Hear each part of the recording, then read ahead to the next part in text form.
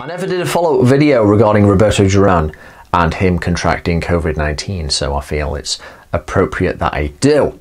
Rather than just saying that Manos de Piedra contracted COVID-19, I feel it's more important to state that he has beaten this disease, which has done a doozy on 2020.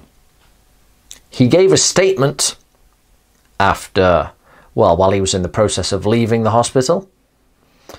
And I will never tire of thanking all the doctors, nurses who gave their best every day, regardless of the risk they take.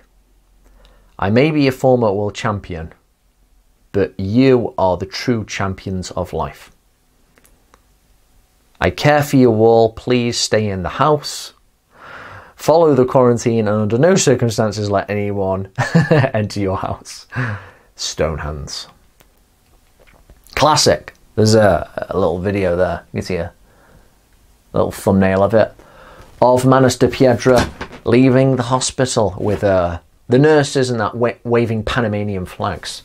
Classic. I don't think we ever really doubted Roberto Duran to beat up COVID-19. Considering the people who he has beaten before in his life. The only member of the Fabulous Four to beat Sugar Ray Leonard, of course. The small little 5'7" former lightweight, who went on to outpoint the massive middleweight Iran the Blade Barkley as a 37-year-old. I mean, we are talking some pound for pound greatness here. It's great to hear. Positive message.